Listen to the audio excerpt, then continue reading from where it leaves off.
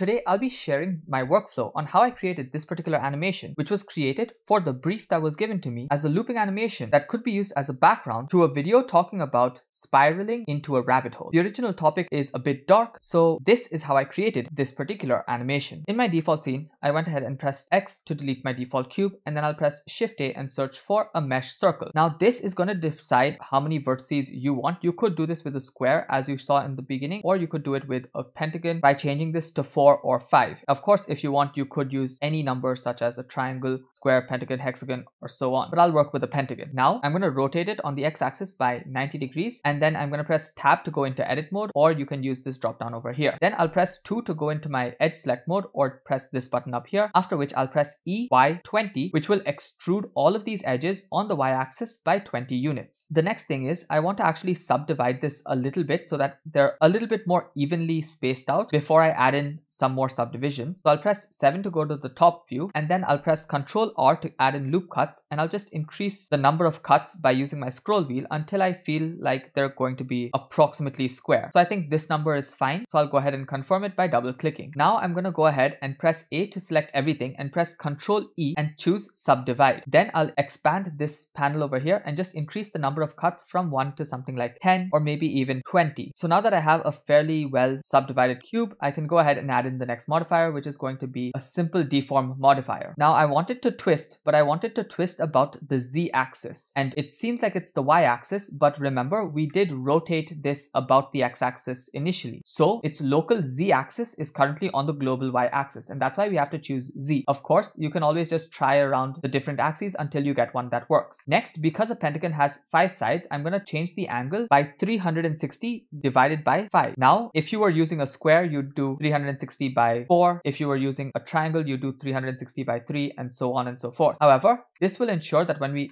duplicate this, they will perfectly line up and you'll get a seamless loop. The next step was to add in some lines that go along these faces. So to get that, I went ahead and pressed Shift D to duplicate the entire tunnel, after which I hit the original tunnel by just hiding it in the outliner over here, and then I pressed tab to go into edit mode. Then I'll press 1 to go into my front view, after which I want to select a few of these vertices and delete them except for the ones in the center. So I'll go to my vertex select mode and just count the number of vertices on each line. So let's see, each line has 1, 2, 3, 4, 5, 18, 19, 20 vertices. So that means I would have to select 9 from this side and delete them, and 9 from this side and delete them. So let's double tap A, and to make sure that you're not selecting just the front edge over here and you're selecting all of them, what you have to do is just switch on this button to toggle X-ray, and then when you actually select any vertex like this, you actually select the entire line. So that's going to be really useful. So let's go back to our front view and then press C for circle select and just select 9 from this side. So 1, 2, 3, 4, 5, 6,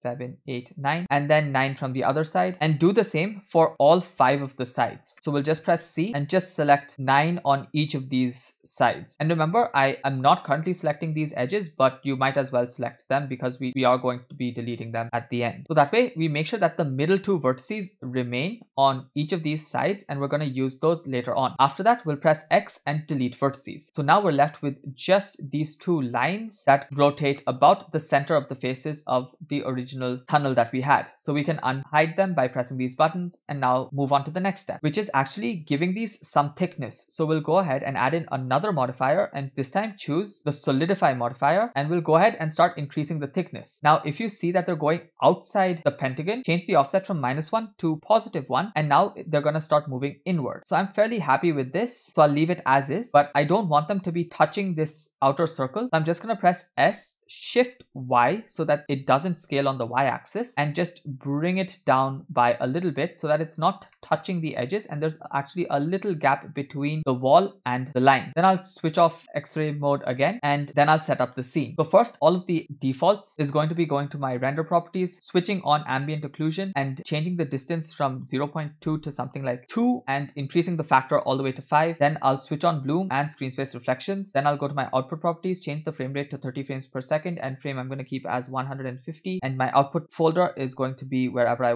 want it to be. My file format is going to be FFmpeg video. Encoding I'm going to change from Matroska to MPEG-4, and an output quality of perceptibly lossless. Then I'm going to switch my viewport shading to rendered so that I can see the changes that I make, and I'm going to select the default light and press X to delete it. Then I'm going to go to my world properties and just increase the background all the way to a bright white, after which I'll select my camera from the outliner and press Alt G to clear location, Alt R to clear rotation, and then press RX90 to rotate it on the X-axis by 90 degrees. Now I'll press 0 to go into my camera view and create the actual animation. So I'll expand my timeline a little bit, press the back arrow to go to frame 0, and then tap I, location, rotation, and scale, but ideally just location would have done as well. Then I'll go to frame 150, press G, Y, and if I move it in the positive direction, it goes towards the end of the tunnel. And remember, the tunnel was 20 units long, so I'm going to have to type 20 and then tap I, location, rotation, scale. Then I'll come down here and press T, linear, so that it becomes a seamless loop when I actually create the duplicates. So to create the duplicates and make it seamless, I'm just going to select both these wires and the outer tunnel and press Alt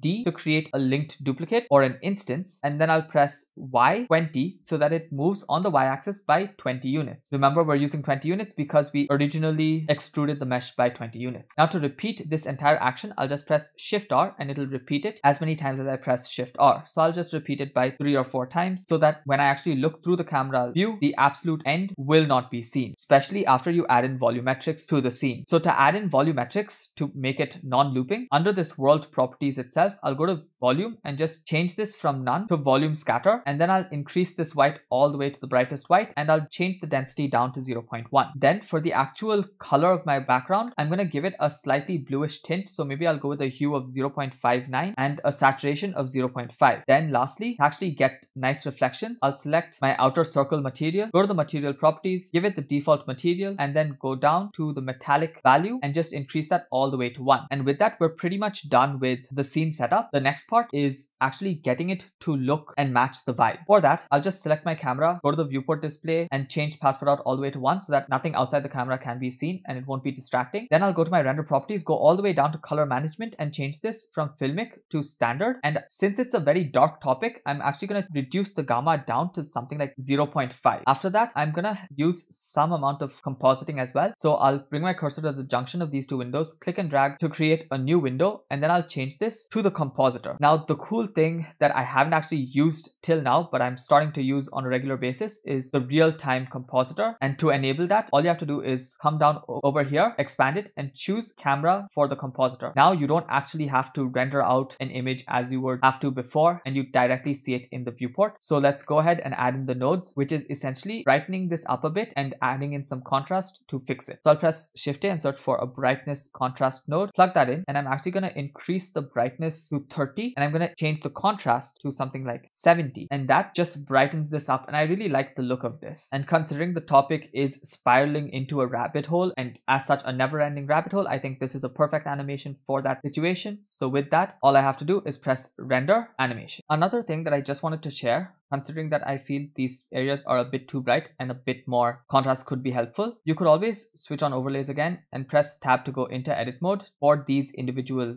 rings, and then change the pivot point to individual origins and change this from global to local. Then you can press RZ and just rotate all of them about their individual axes till you get an angle that you feel suits better for this particular animation. Hopefully this was a really simple one, but a few of the techniques here and there would be fairly useful. Of course, there are many other ways that you could have created this particular animation, but I just found this to be the first thing that came to my mind, so I thought I'd share it with all of you. Apart from that, if you have any questions, comments, queries, let me know down below and I'll answer to as many of them for as long as I can. Remember, I post videos every single day, so there's a lot of content on this channel that's waiting to be discovered. So until the next video comes out tomorrow, thank you so much for watching. Keep creating and stay creative.